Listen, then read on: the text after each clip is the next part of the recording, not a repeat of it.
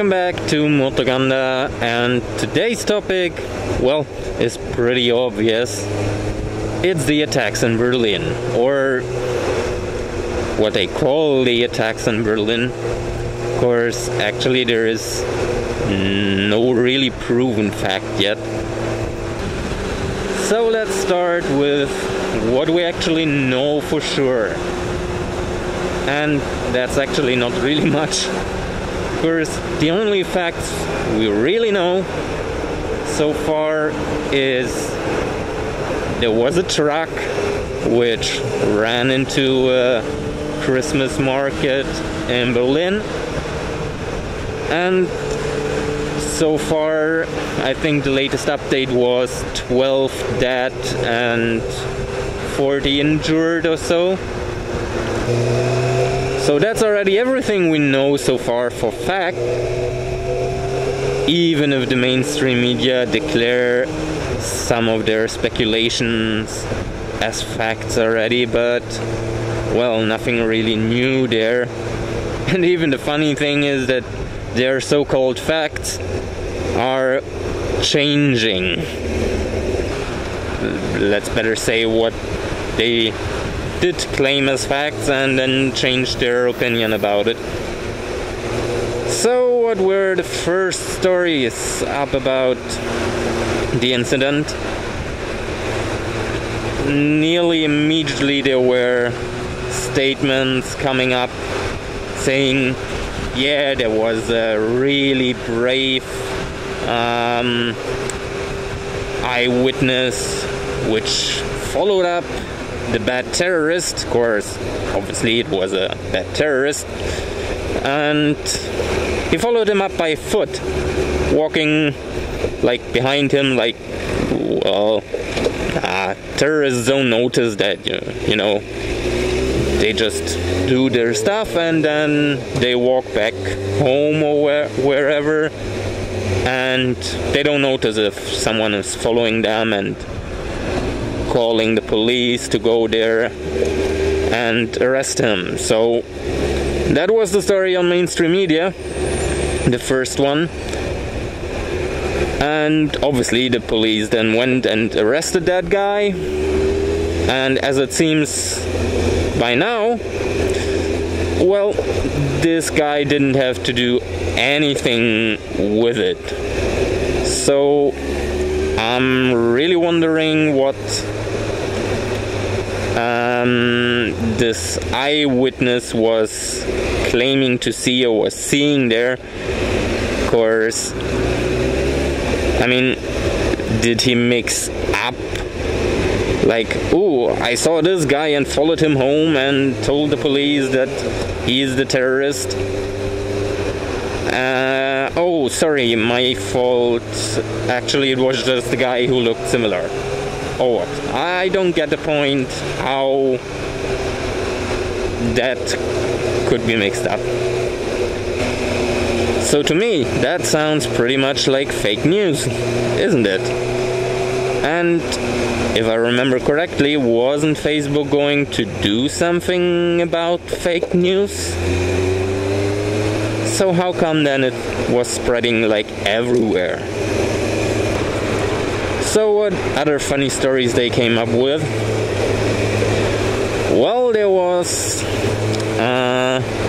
the actual driver of the truck, which was found dead in the co-driver's seat, which, well, kind of makes sense. Of course, obviously, if you're gonna steal a truck for something like that, you're gonna kill the actual driver. So far that makes sense, but who was that driver? I mean, first stories were like, yeah, confirmed by the logistics company who owns the truck. It was the cousin of the owner. Afterwards, it turned from cousin to son-in-law, if I remember correctly.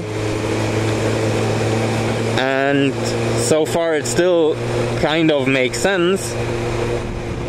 But what I was reading this morning then, and what to me at least doesn't make any kind of sense, was that the original driver of the truck prevented it from getting worse.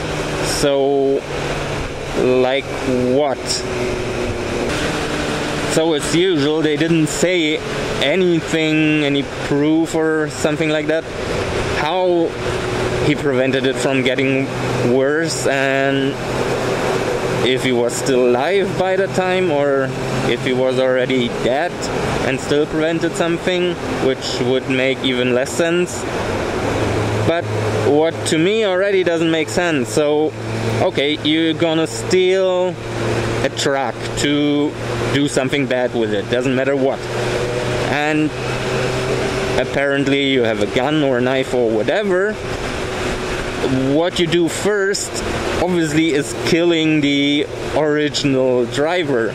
You don't tell the driver, like, come on, let's have a seat, and you go now to the co-driver seat and watch just what I'm doing with the truck. No worries, I will kill you afterwards.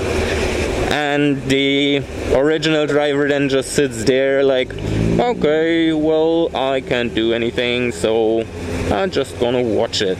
And then I at least somehow prevent from worse things happen.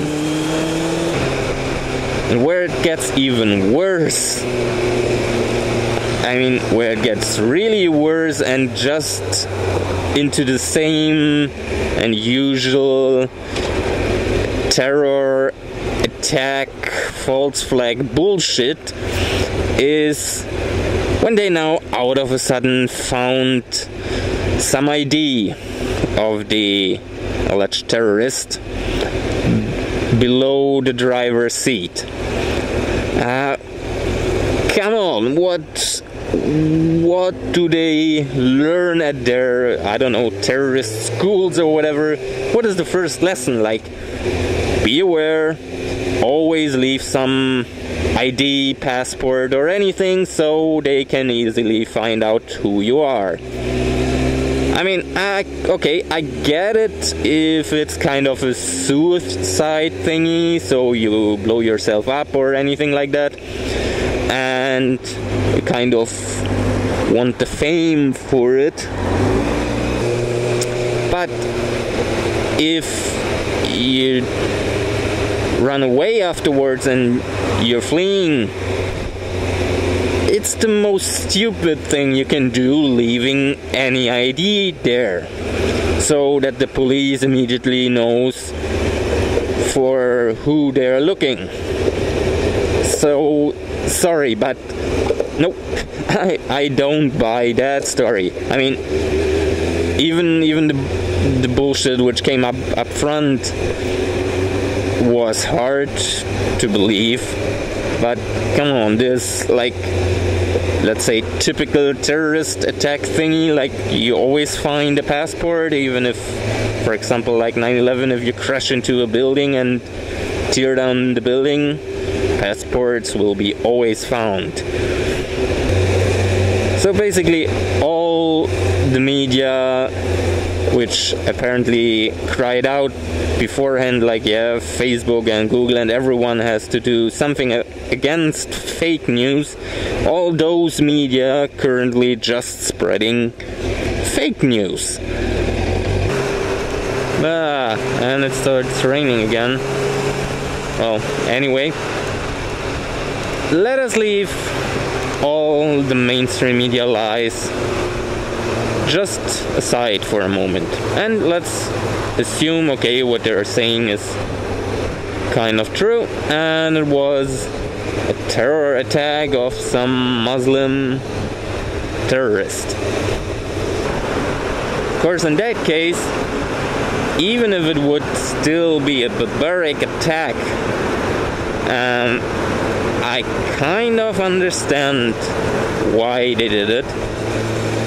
I mean, what is going on in, let's say, Afghanistan or Syria or Libya.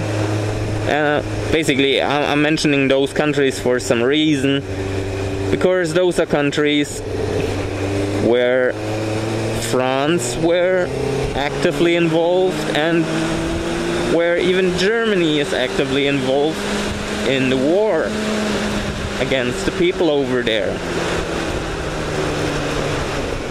So if you have, like, for the past, what is it, at least 1 decade or even 2 maybe already, let's generalize it, say Western countries bombing your, maybe first your neighboring countries and then your own country, and well, I'm pretty sure you would gather some kind of hate against those people who bomb your countries continuously. I mean, what were the official reasons why the wars were started? We wanted to bring them democracy. Well, that turned out not too well, right? So they're being bombed, their life is getting worse and worse.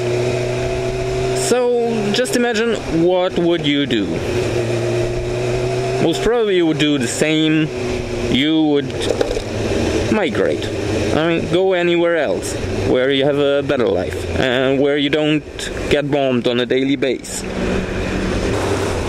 And well, maybe then you arrive at a certain point in Germany or in France, and well, you know from back home who bombed you, and you're there now and you're pissed. And then obviously that doesn't make you a terrorist immediately, but if then some, let's say, bad people come and tell you, like, come on, look here, you can do something in revenge, doesn't, just to clarify, it doesn't make it legit or better or anything like that. I'm just saying I understand why they do it if it was like that. And it's not even like they would just, as it's always claimed in mainstream media, that they would hate all Western countries and all, what is it called, non-believers. I forgot what the word they used for that, but basically that they hate everyone who is not Islam, Muslim, whatever.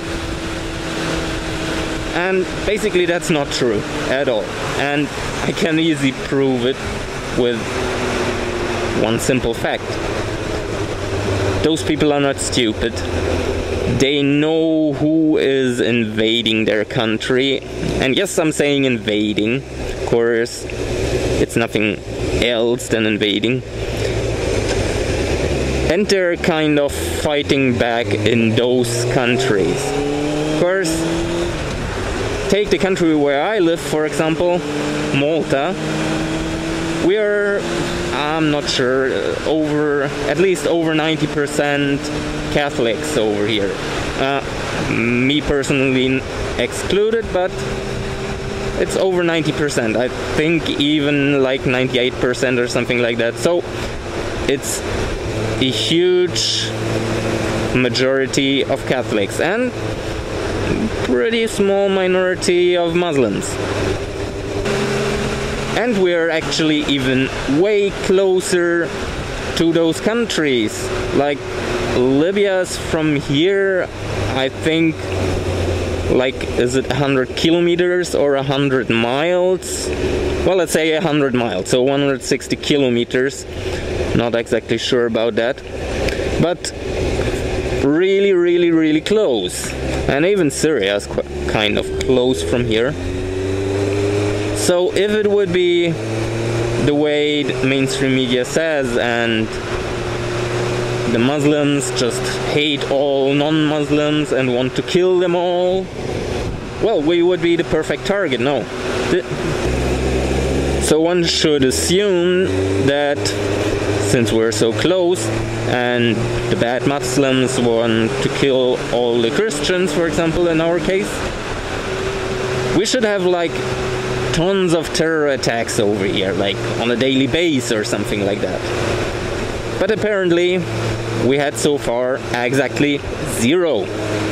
And I can even name you the reason for that. Of course, we are not involved in any war at all. I mean, we don't even have an army for that, even if we would want to get involved. Like, I don't know how big the Maltese army is, but I would doubt it can fight anyone.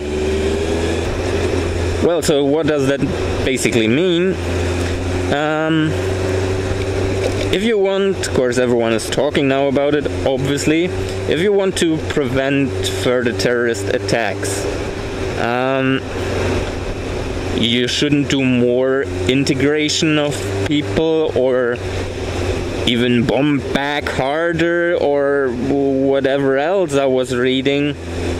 You just should simply stop bombing them.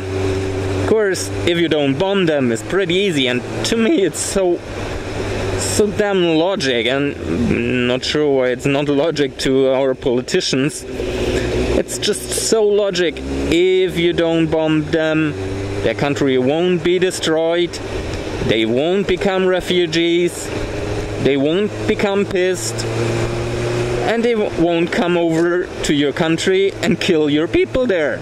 As easy as that. But, well, apparently that's a lesson our politicians didn't learn yet, or I suspect them rather they don't want to learn it. But anyway, that's it for that video. I hope you liked it, and if you did so, make sure to give it a thumbs up and share it with all of your friends. Does it make a good Christmas gift? Well, kind of. I assume so. So share it as a Christmas gift for your friends, or for me, or I don't know. And obviously, if you have anything to say, just write it down there in the comments, and hit that little subscribe button if you didn't do so yet. And I see you in the next video.